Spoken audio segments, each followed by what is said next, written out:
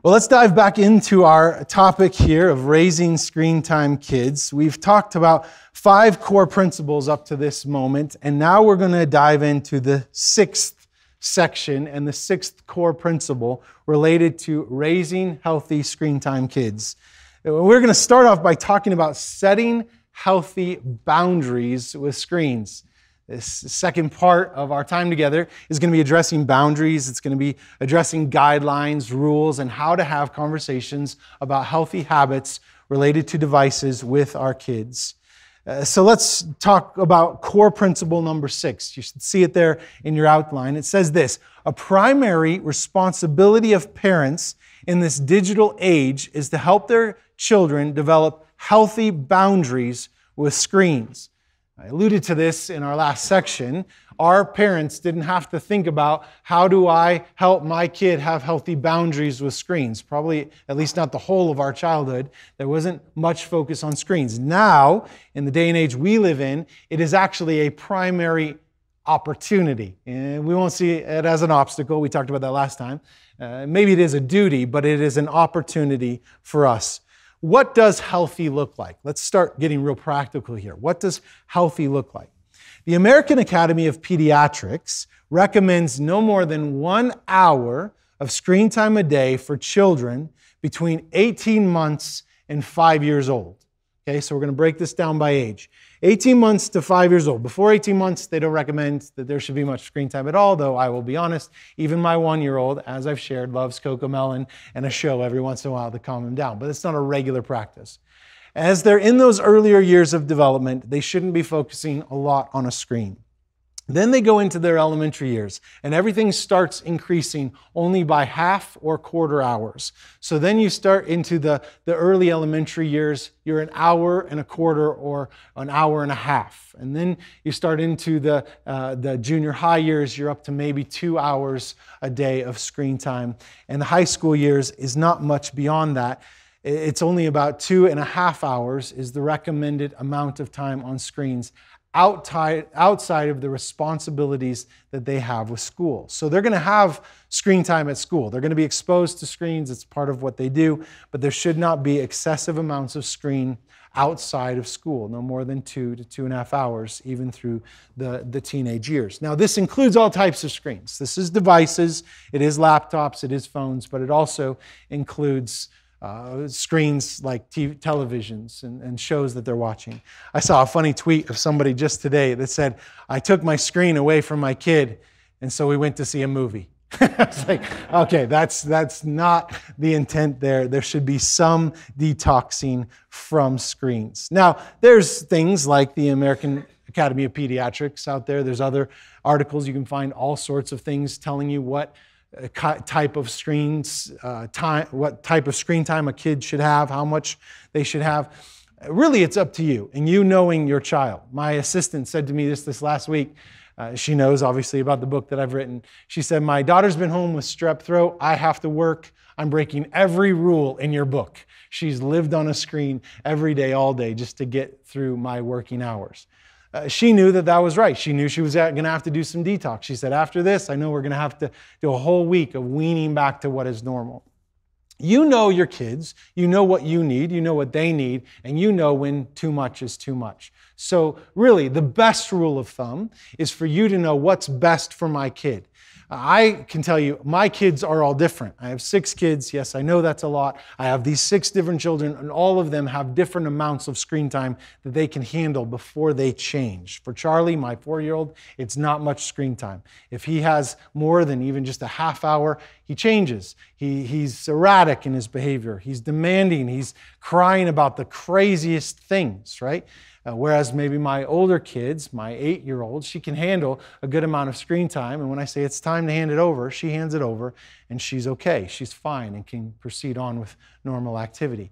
I know my children. You must know your children and the boundaries that should be set for each and every one of them. What's right for them. You know it by watching their behavior, watching their addiction level, which we're going to talk more about screen time addiction here in a moment, knowing when they're too engrossed in it and when they can actually pull back. So we'll talk more about that in a moment. But let's identify this idea of boundaries. Boundaries is a popular term, especially in the Christian psychological world, psychology world. We should have boundaries. And it's not all bad, but I would rather talk about biblical boundaries. What is biblical boundaries? What are they and how do they work? Here's how I would define biblical boundaries. Boundaries are not always about protecting from outside threats, but they can also be about cherishing what we already possess. A passage that would be helpful for you to think about is Psalm 16. David says, "Your boundary lines have fallen for me in pleasant places." That's a statement about boundaries, but it's not just protection from outside threats. What David's saying is, what you have given me, what I possess, is worth protecting. That is true for your children as well. We're protecting them from outside threats, but we're cherishing and nurturing the way that God has made them, the things that are bound up in their hearts that must be discipled further. Boundaries, when we set them and enforce them correctly, and should I say biblically, these boundaries should create freedom because they give kids space to make the best decisions for themselves and for the glory of God. Boundaries can sound harsh and all about stop it or don't go there.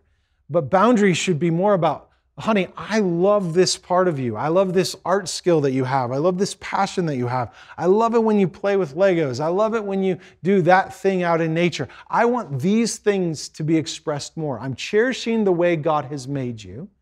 So I'm going to allow some of those things, and I'm going to put boundaries on your screen time in order to allow the uniquenesses of God in you to flourish. Do you understand what I'm doing there? You're helping them flourish in the way that they have been made. So examples of boundaries would be things like protecting what is unique to them, helping develop something that they're uniquely passionate about. You see them passionate about nature, great. Giving them opportunities to engage in things that are in nature. You see them have an aptitude in sports and specific things they want to continue to pursue outside of screens. Great, I want to help that continue to flourish. You want to be involved in church. You want to read this book, whatever it may be. You're going to protect those things and help those things flourish.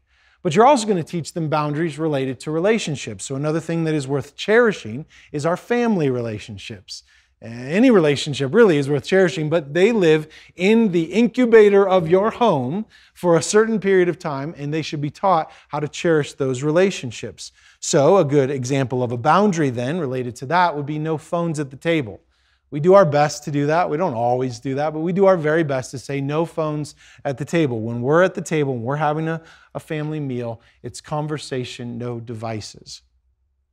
That includes even Alexa, who seems to have a permanent place in our dining room, right? We're having conversations and we don't know the answer. Hey, Alexa, and she just joins the table, right? She starts answering things, but doing our best to have real life human conversations without technology or devices. There are certain periods that we should be putting boundaries on in our life, time periods or settings. Another example of a boundary would be no phones in bedrooms. I'm a big advocate of this. I think it's a great thing to consider even for us as adults, but I think it's a great thing to be done for our kids as well. For us as adults, in that we can spend a lot of time on our devices, even in our bed, and the very first thing that we wake up to, because our alarm is on it, is our device, right? And we go dependent or used to always having our device around. A good boundary might be no phones in bedrooms. Bedrooms are for sleeping and not for connecting through technology. You could say a healthy boundary is only a certain amount of screen time per day. We've done this with our kids, and I expound upon this in detail within my book. We've given them a certain allotment of screen time in the week, screen time coupons. So they have a coupon for a device and then a coupon for a family show or a movie. Two different types of currency that we've given them. That's because they can't contemplate, I'm going to only spend 8 hours on screens this week, but they can contemplate, I only have 10 coupons. And I have to turn in a coupon every time I use a screen. Those kind of things are teaching them boundaries, limiting certain things so that other things can take place. I'll talk about that more a little bit later. Conversations, I think it's important for you to have boundaries with especially your teens or those who have devices, saying, listen, when we're talking, eye contact's important. I'm going to teach you the importance of eye contact before you're out into the real world. So when we're talking device down, look me in the eyes. Another great rule might be no AirPods in a car, no devices in your ear. When we're together in a car, we're talking. It's not a time for you to be listening to something and not conversing with me. Again, those are example boundaries. They might be good for you to consider. You might have a different opinion, but it's saying there's going to be certain contexts or relationships where I will say there are boundaries for us, and we're not going to cross those. When it comes to boundaries, it might be helpful with your kids to create a screen time contract. I've put this in your note, a couple tips related to it, but creating a screen time contract. What is a screen time contract? Well, let me back up and tell you, my dad wrote all sorts of contracts with me as a kid. In fact, I have a notebook in my keepsake box of every contract my dad wrote with me. What that was him making an agreement with me with a clear set of rules and a clear consequence, and we both had to sign it at the bottom.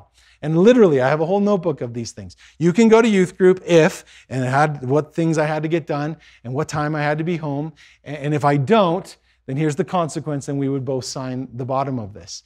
It was something he did with me over and over and over through my teen years. What he's doing was he was teaching me responsibility. He was teaching me to make wise decisions. The funny part is he would usually leave the consequence section open for me to decide. So he'd be like, what do you think the consequence should be if you break this contract? And I was like, I don't know, grounded for 3 weeks. And he's like, wow, that's way more intense than I would have gone. But he's writing it as fast as he can, right? He's like, you said it, I didn't. Come on, sign here. And so we would agree on consequences, but also the boundaries. So what is a screen time contract? It's an agreed upon boundary. You're using the best that your child can reason with you about what the agreement is. You're agreeing upon it. You're saying, this is where we're going to go with this.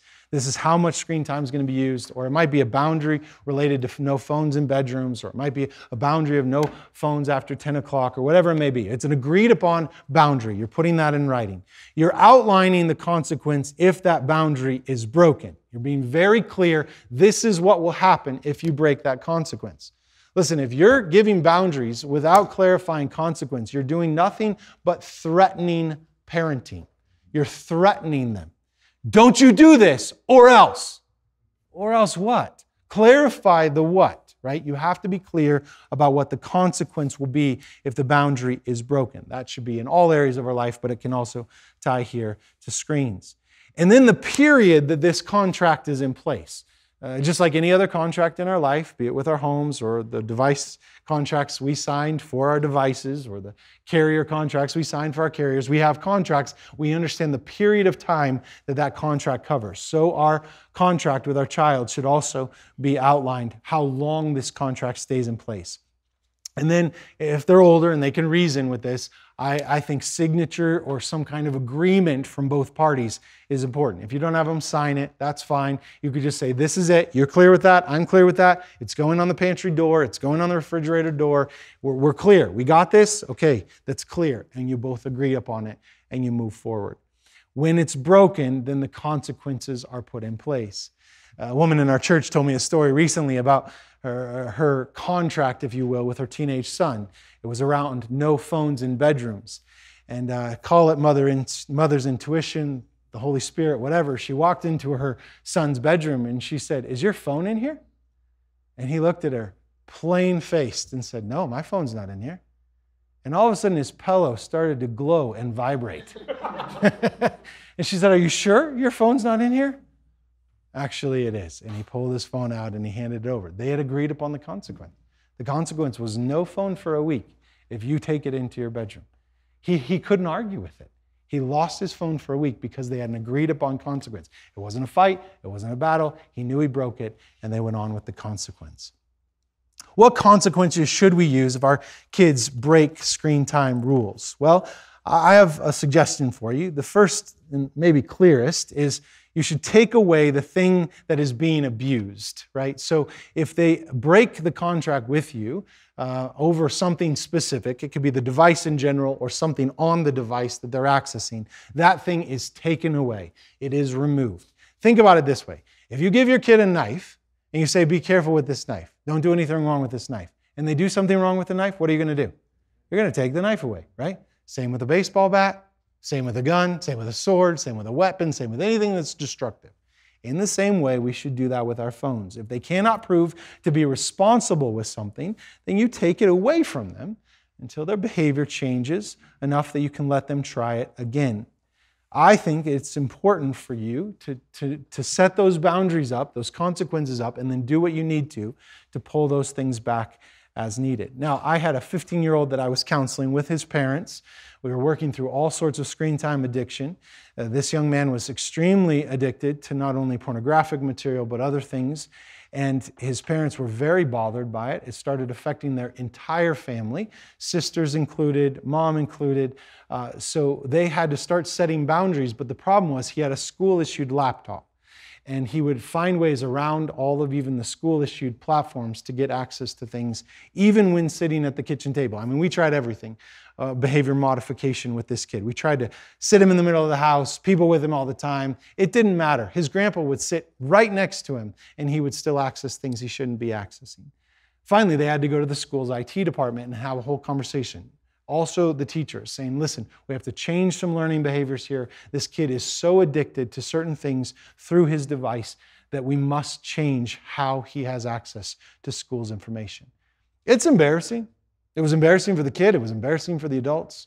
But it's worse to let the addiction go on. You might even have to talk to your school's IT department to get help with some of those addictions. Remember this when it comes to consequences and creating balance with our kids. The point of discipline with our kids is discipleship. We discipline our kids for discipleship. The point of discipline is discipleship. What is discipline from a biblical perspective? Discipline is the practice of punishing another person for their own benefit or maturity. That's why we discipline them.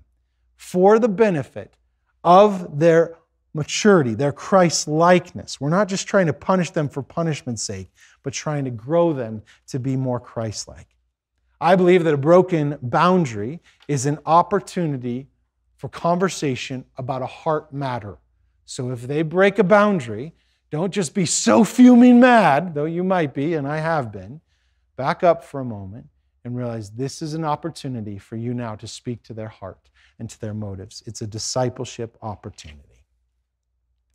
Helping your kids or your child develop healthy screen habits. Core principle number 7. If you teach your kid to use their screen in moderation when they are young, they will likely carry this life skill into adulthood. Think about that. If I can teach them to be balanced now, if I can give them healthy habits now, then they will likely take those kind of things into their adult years. This is where I speak of screen time currency in the book, chapter 7.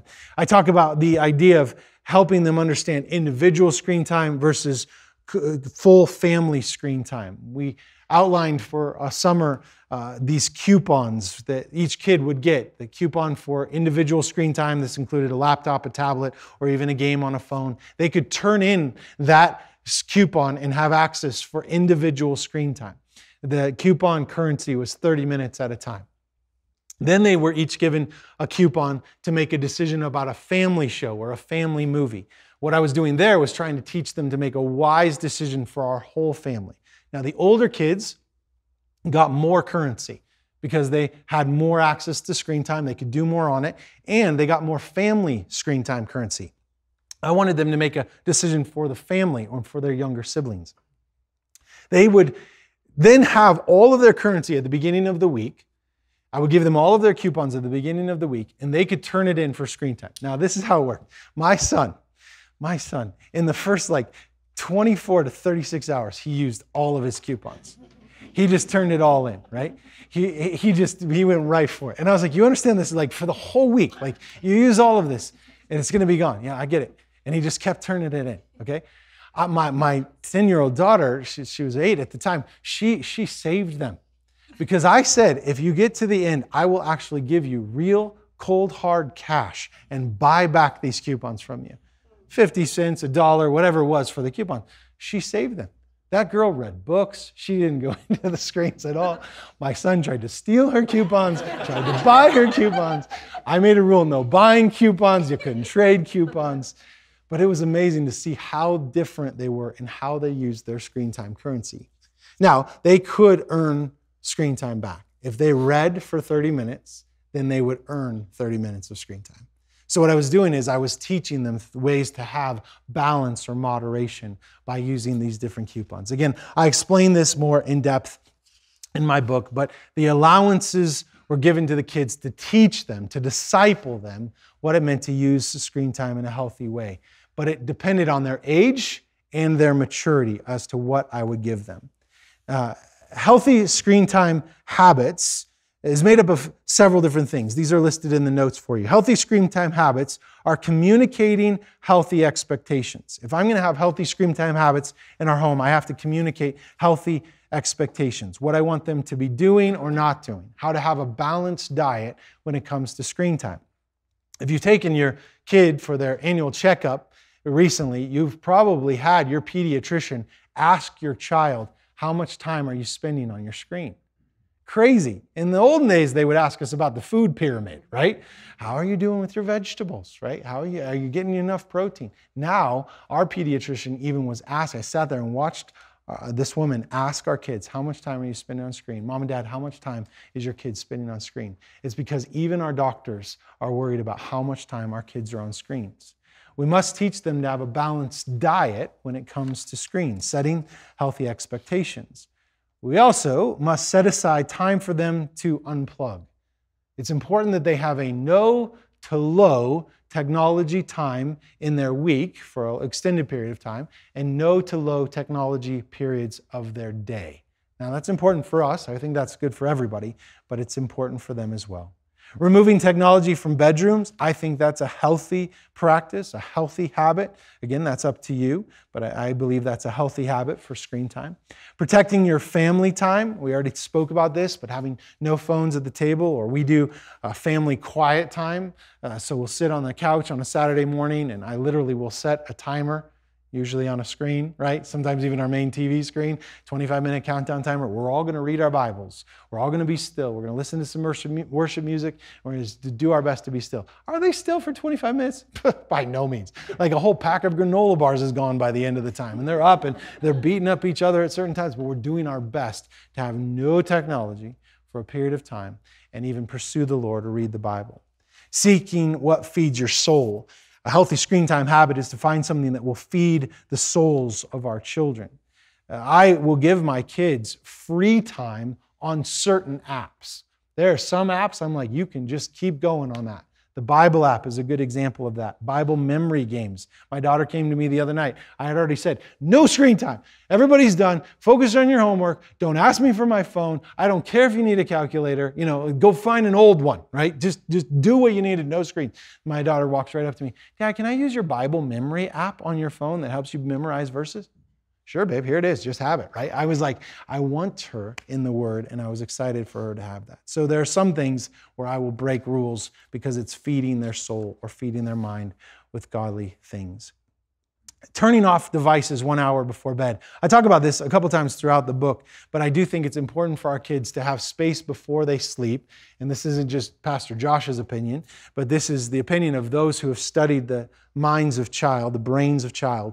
It is important for them to have some time before they go to bed where they are away from the blue light of screens, they're away from the device. So turning off electronics before bedtime, encouraging them to have a calmer time, more thoughtful, more mindful, maybe meditating on Scripture. That's very, very important for them. And oh, by the way, I think it's a good idea for parents as well. Just thought I'd sneak that in there. 1 Corinthians chapter 6, verse 12 says, all things are lawful for me, but not all things are helpful. All things are lawful for me, but I will not be dominated by anything. Paul didn't even have a device when he wrote this, but I think it's a great verse for us related to devices. Well, we could do all sorts of things with our devices. It's not that using our device for everything is beneficial, because we will in the end be dominated. And Paul says, I will not be dominated by anything. Beginning to round the corner towards the end of our time together, let's talk about the chief end of raising screen time savvy kids. Core principle number 8 is this: every moment we use a screen is an opportunity to bring glory to the Lord. We talked about 1 Corinthians chapter 10, verse 31. Whether we're eating or drinking, we're glorifying the Lord. We should be constantly working towards glorifying Him in whatever way possible. Now, the world will tell you you're going to be a good parent if you train your kid to be moral, to make wise decisions, to train them to be a positive contribution to society. But the Bible's role for parents is to teach them to love God above all things. In Deuteronomy chapter 6, where it talks about loving the Lord your God with all your mind, heart, soul, and strength, the very next verse after that is to teach your children to do the same. As you walk along the road, as you lie down, as you get up, as you drive in a car, as you use a device, as you meet around the kitchen table, all of these things, they are opportunities for you to teach your child to love God. Parenting your child through a device-saturated world is far more than just parenting them through the obstacles of what's on a screen. It's about teaching them the chief end of knowing Christ and glorifying their Father in heaven. Our parenting must always have the long-term perspective in mind. My goal is that they know Christ. That's what I want them to have more than anything. I believe the greatest legacy I can leave in this life is raising kids that know God. It's not any books I write, sermons I preach, people I impact. It's my own children knowing and serving the Lord. And I want to glorify the Lord and teach my kids to do the same. So let me give you 6 God-glorifying benefits of teaching kids how to be screen time savvy. If you're investing in your kids the wisdom needed for them to make it through this device-saturated world, then you will be showing them these 6 things. First, you'll show them that good character stems from godly choices. Don't just teach them to be moral. Teach them to be godly. Teach them to glorify Christ. And you can use a screen and the opportunity of working through moderation with the screen to teach them to make godly choices. You can also help your child while they're in their home develop a resistance or a pattern of resistance against temptation. I don't want my kids to walk around facing some of the temptations I've had to face. I want them to have less if possible. Yet I know I'm not naive to the fact that they're going to live in a world that probably has way more temptations than what I walked through. If I could teach them through devices and moderation and how to use technology appropriately to resist temptation, then they'll be ready for the fiery darts that the adversary throws their way. I want to teach my kids to take care of their mind and their body. I want them to know what it means to take care of their outer man and their inner man, to make wise decisions related to sleep, related to their brain, and related to physical exercise and how they use their body outside and in the real world.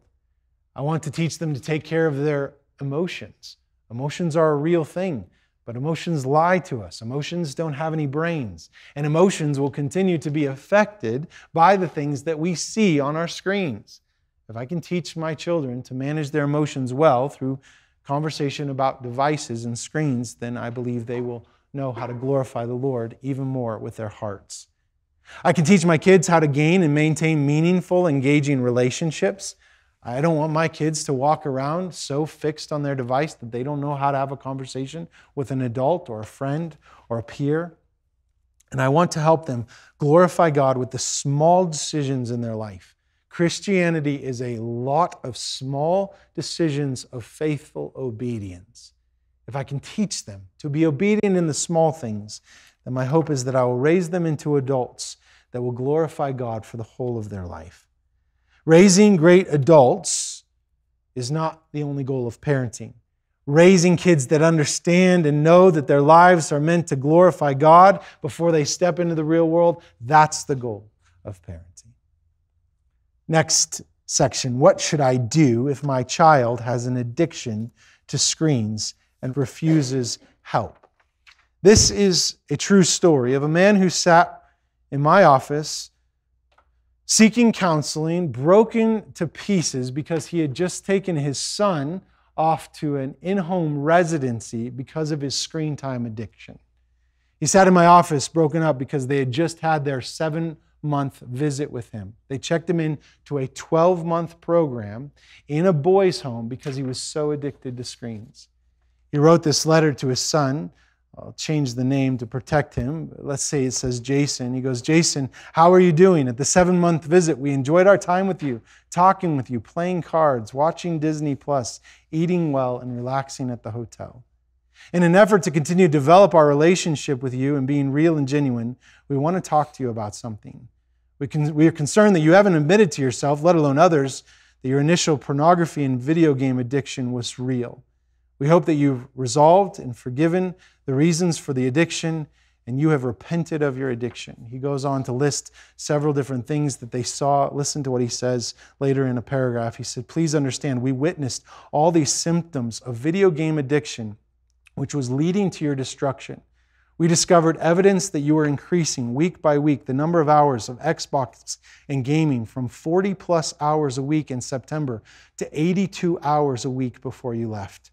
Other evidence of your addiction: you had complete isolation from us and your grandparents. You ditched classes. You were failing classes. You were fired from work. You were unable to focus on tasks. You were shaking and fidgety away when you were away from your gaming console. You were running to your room to game. You stopped attending church and youth group. Isolation from past friendships. Decline of grooming. Weight loss of 10 pounds from doctor's visits. Teachers expressing concerns with your behavior. Options school counselors contacting us about your behavior. Hearing from multiple people you intended to drop out of high school. And negative changes in your character and personality. At the doctor's visit, the doctor was about to admit you to the hospital for apparent psychological problems after a 15-minute checkup. This young boy, I think he was 17 at the time, had to move away from his parents and be admitted to a home because of a gaming addiction. The DSM, the Diagnostical Statistical Manual of Mental Illness, now says that video gaming addiction, among many other things, are real problems, psychological problems that our kids are facing. If your kid is in this place and refuses help, core principle number 9, we must realize that the addiction is serious. It's clinically diagnosable condition, and that it can have devastating effects if it is not addressed early, intentionally, and biblically. Let me be clear, all forms of addiction are problems. Anything we're addicted to is a problem. And according to the NeuroHealth Association, there are various kinds of screen and tech dependencies that are emerging in this generation, including the gaming disorder. There is now a label for internet addiction. There is compulsive internet use addiction. As I mentioned, video gaming addiction, internet gaming addiction, social media addiction. These are all labels from the world saying that they are real problems. The term addiction is increasingly being used to describe the problematic behaviors in our kids. Your kids may have all sorts of addictions related to screens, and my hope is that you will do your best to break them as early as possible and not let them continue to go forward. Proverbs 25, verse 28 says, "A man without self-control is like a city broken into and left without walls." That's our kids if they're addicted to screens. They're a city without walls, a city that's been broken into. And we must realize that we have to pull them away from that addiction and pursue Christ above all things. In my book, I talk about weniger aber besser. It is a German term which means less but better. It's important that our kids have less but better time with screens to avoid addiction. 4 benefits of less but better that I put in the book, and you can find it there expounded upon more. First is it supports their physical health if they have less time on their screens, but more concentrated time only on the better things. It will improve their social connections if they have a less but better mindset related to their technology. It will support their mental health. And then it will give them the chance to learn new things. If they're only focused on learning technology and consuming screen time, you're keeping them away from some of these other benefits. And the addiction will rise, and it's a hard thing to break. Let me begin to wrap our time then with the only 2 rules you need. After all this that I've shared with you, I think there are only 2 rules you need related to screen time usage. I was sitting with Pastor Ken Murphy and his wife Laura at Ted's Montana Grill for a date night with my wife, and we're talking about raising our kids. And Ken just blurted out, I only had 2 rules in my home. And I'm thinking, I have like 200 rules in my home. How did you only have 10 or 2? He had 5 kids, so he had 2 rules. I thought 2 rules per kid? Is that what you had? No, 2 rules altogether. He had 2 rules. His 2 rules were you must love Christ and you must love your neighbor more than yourself. I thought that was it. That's it. And he said, yeah, that's the only rule in the Bible. And I kept teaching my kids that all the years that they were in my home. So I wrote it down. The 2 essential Christian household rules should simply be love Christ and love others. There might be need for other rules and other guidelines, but everything should come back to these 2 rules. Are you loving Christ and are you loving others? Another way to ask it is, does what you're about to do please Christ? Is it bringing Him glory? Is it bringing you to a place of loving Him more, or is it pulling you away from Him? Does what you're about to do show love towards others, or is it you loving yourself more than anything? If we're teaching our kids to love God, then we're teaching them the gospel. God so loved them that He gave His only Son for them. He redeemed them. If we're teaching them to respond to Him in His loving kindness, then they will make loving God first priority. Second priority will be loving others. And they'll make sure that in their life and even their screen time usage, they're not sacrificing the feelings of others for their own betterment or for their own self-glorification or for their own feelings, but rather they're doing everything they can to live selflessly for others, which is core principle number 10, and I'll leave you with this. Screens, like money or time, are amoral in nature. It's how we use these devices to fulfill the greatest commandment of Christ that matters the most. We should be using our screens as an opportunity to teach our kids the power of God's love for them and the need to live in response to His love.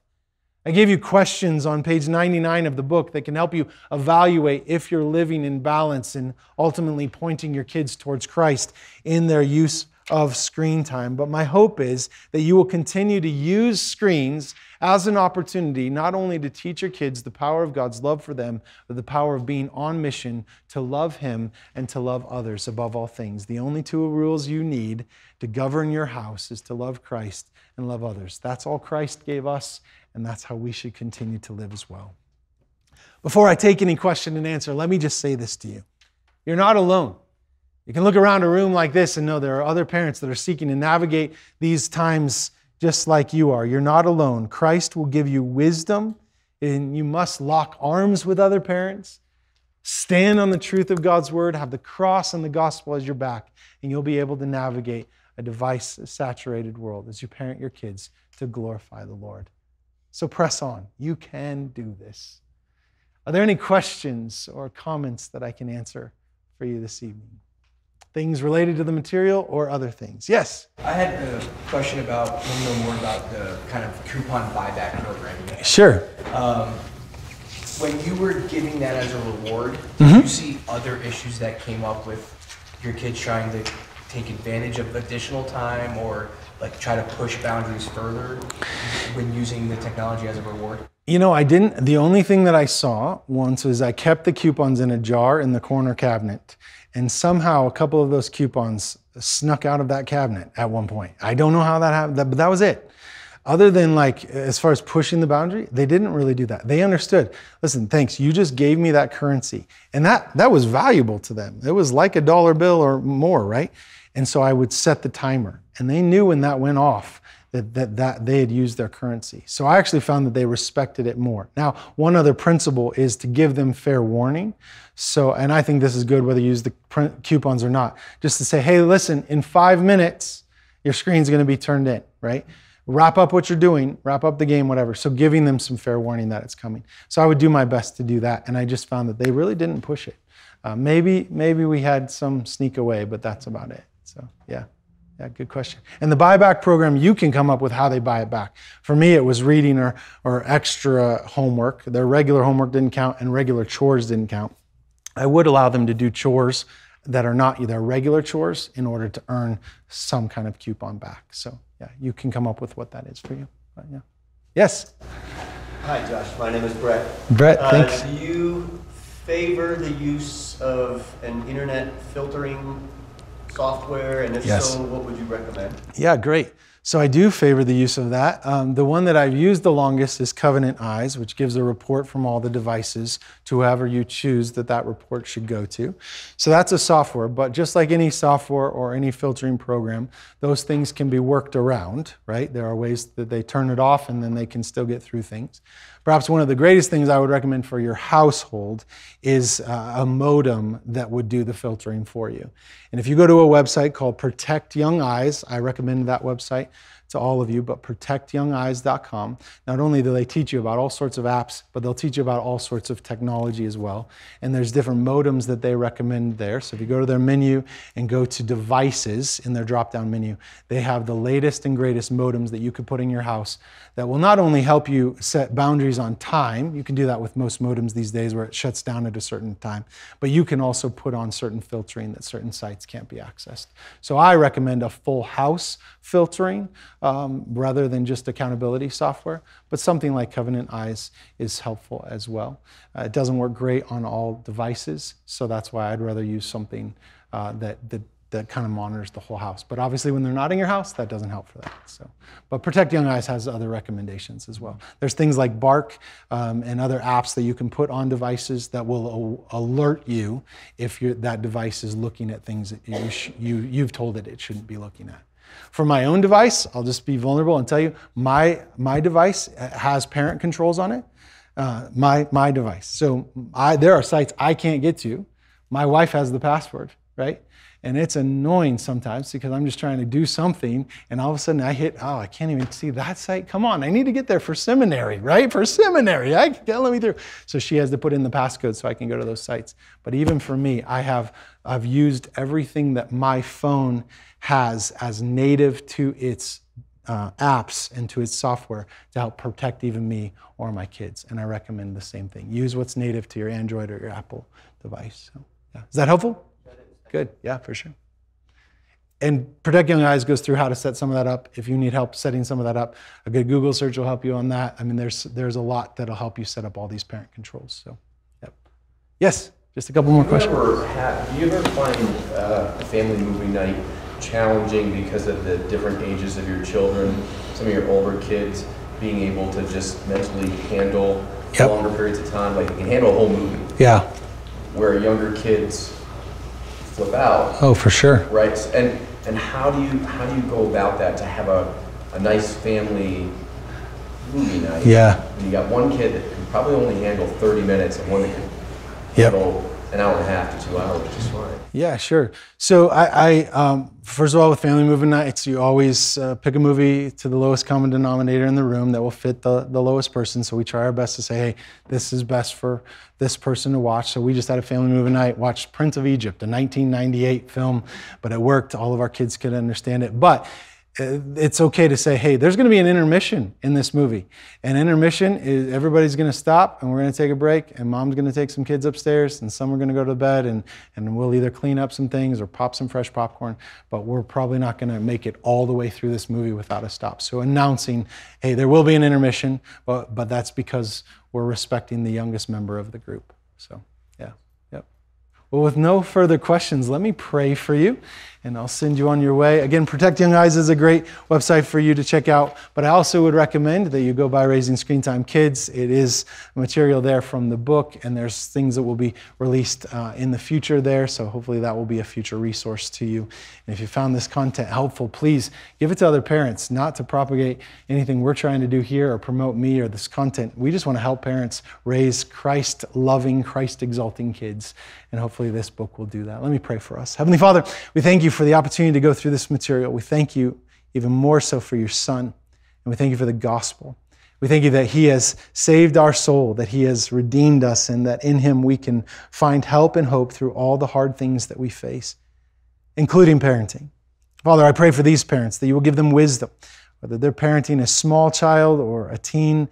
Lord, I pray that you will help them know how to navigate what they need to navigate as they help their either young child or now on the cusp of an adult child make wise decisions. Please help them. I pray that you'll help all of us glorify you in the small areas of our life, even what we view on our devices. Will you help us please be people of purity? Will you help us set an example in speech and life and love related to how we use our technology? And Lord, be glorified, please, in the way that we use the things in this world to advance your gospel, and may we continue to proclaim you until you return again. We love you. In the name of Christ we pray. Amen. Thank you for joining us.